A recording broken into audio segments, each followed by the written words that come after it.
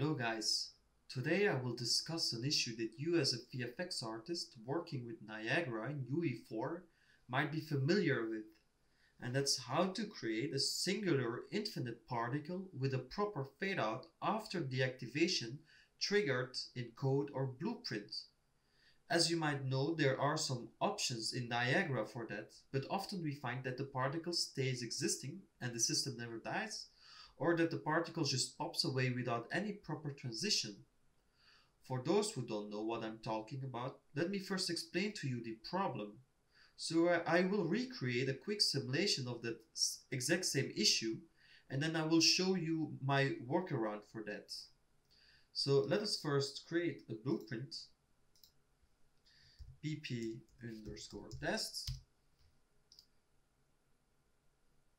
and the Niagara system, preferably empty, called ns_infinite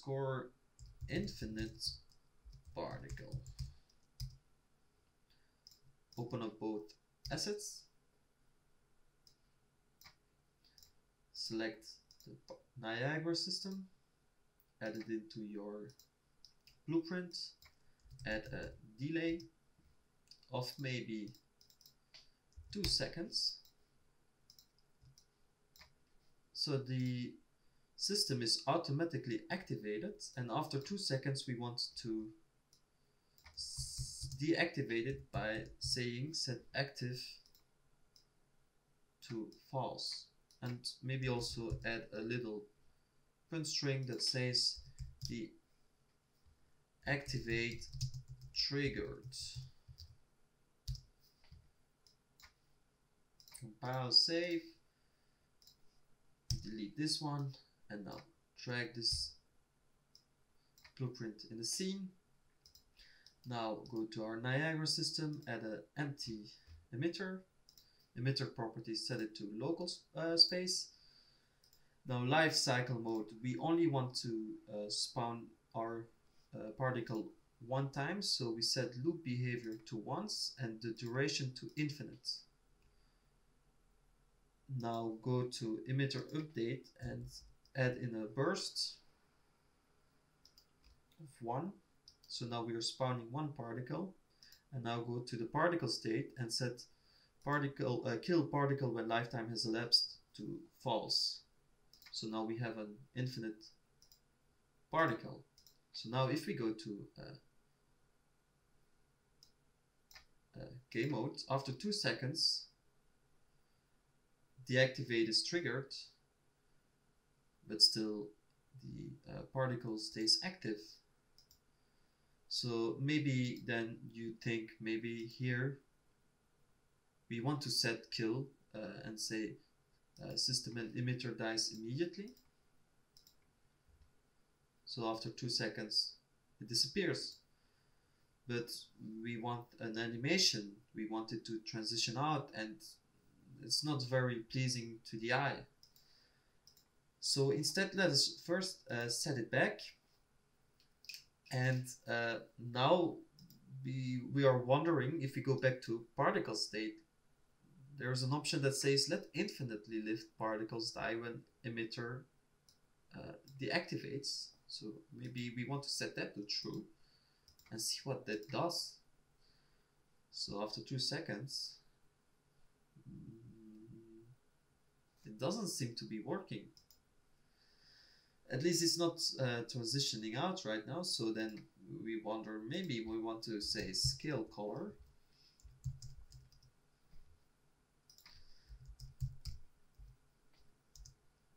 Float from curve.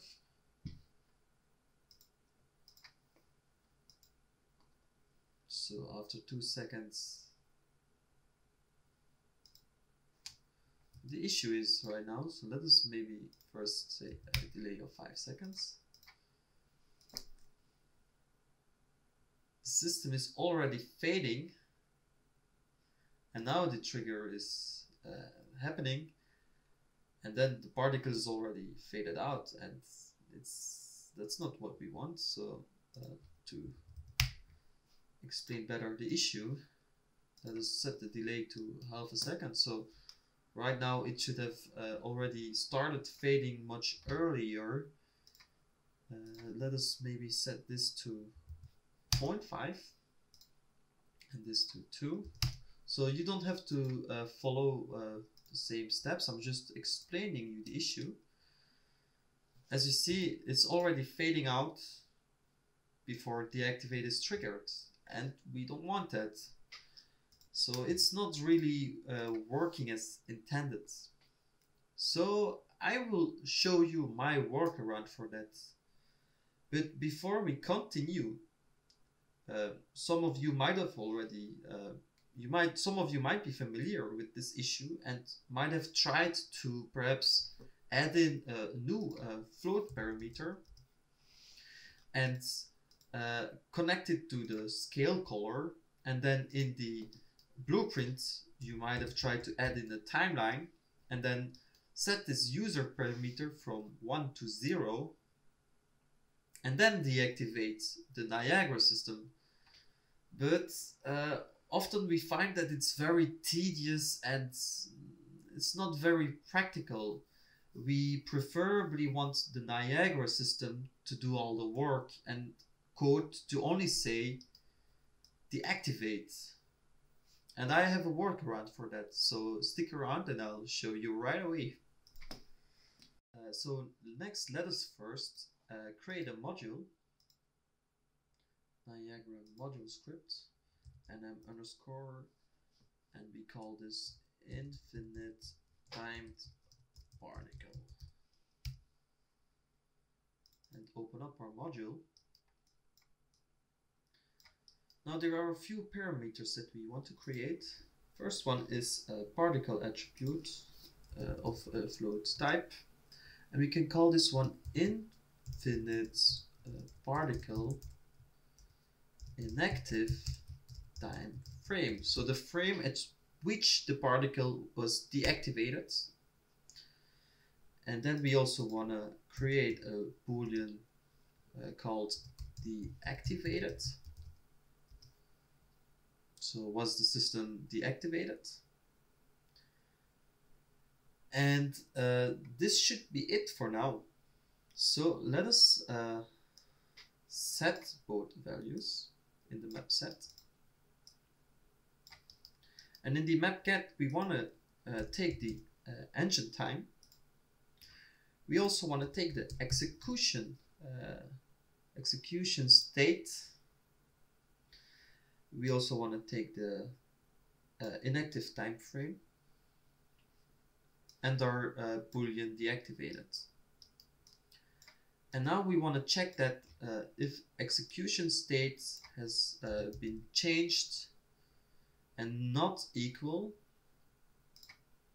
Let me change all numerics to execution state.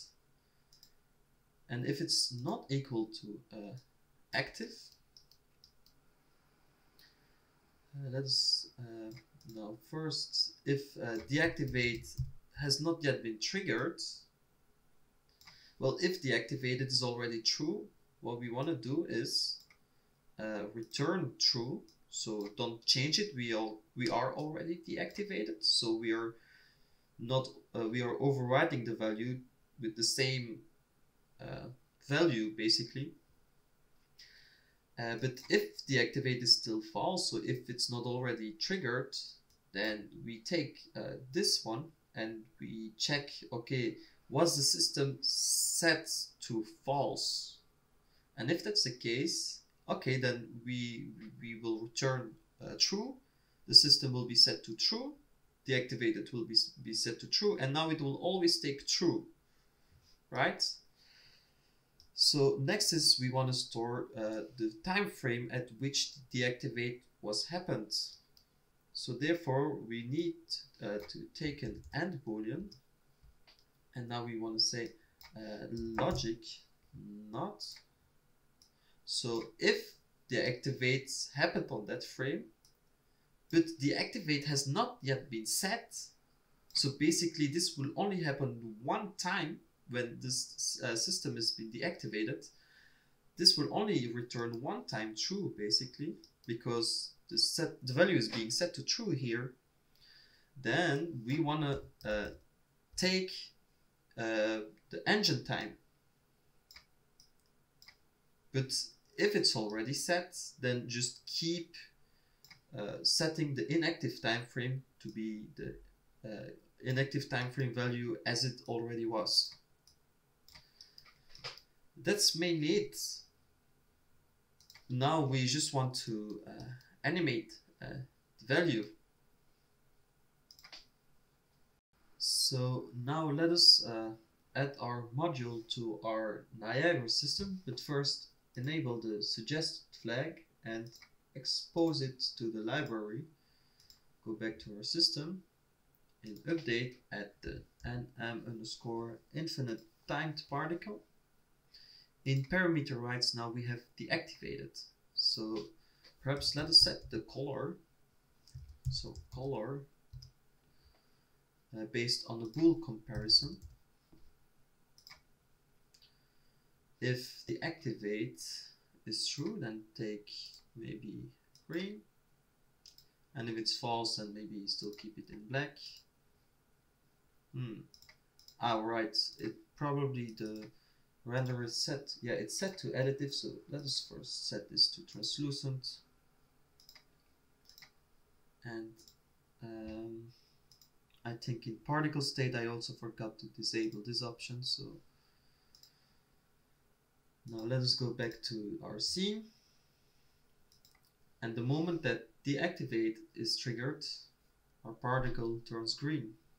See, how cool is that?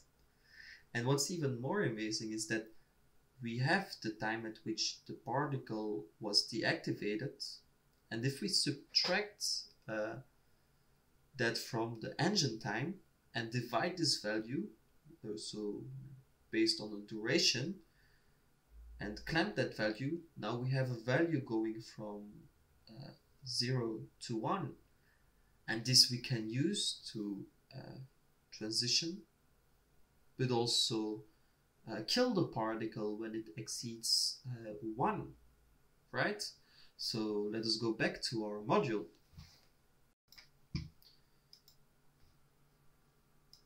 So let's move the output module nodes aside and create a map get, but also a map set. In our map set, we want to set particle alive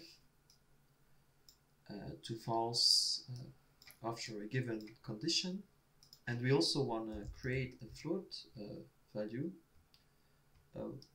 of type, let me see, output, module output,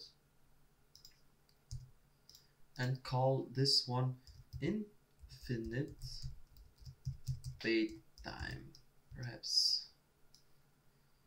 And again, add it to our map set node. We wire the nodes, and in our map get we want to create a input float called fade duration, or let's call this deactivate duration maybe. So the duration that it stays alive after deactivating. We also want to take our engine time, but also our infinite, let me see, particle inactive time frame. Now if we subtract it from the time and divide this value with the deactivate duration, now we can have a value going from 0 to 1 if we clamp it.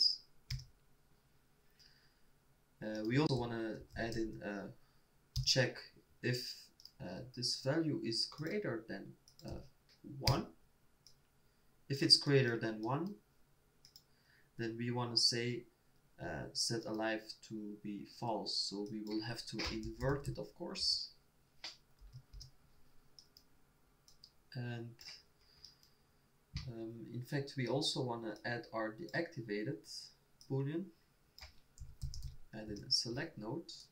If deactivated has been triggered, then we want to check if this value is greater than 1, so to remove to set alive to false.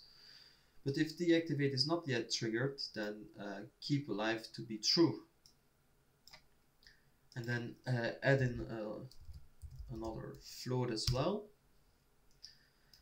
And if deactivate has been set to true, then take this as the output animated fade time.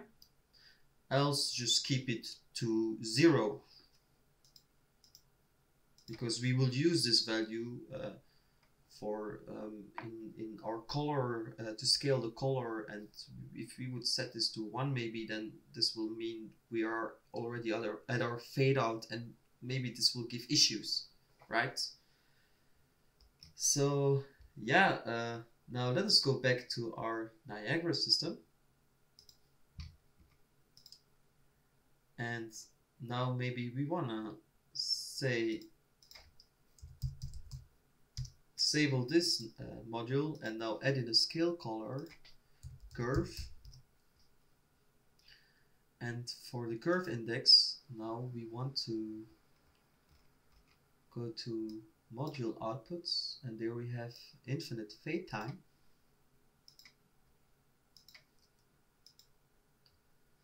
So deactivate triggered, right? We have not set the we have not yet set the deactivate duration to value yet, so maybe let us set it to 1 second. This should work. So deactivate triggered. Now what's even cooler, actually let us delay 4 seconds. What's even cooler is that if I eject, if I go out, you'll see that the sprite also is being removed, and eventually the Niagara system is being removed from our scene, which is amazing. And this all with just a simple disable active. And now we as VFX artists have much more power to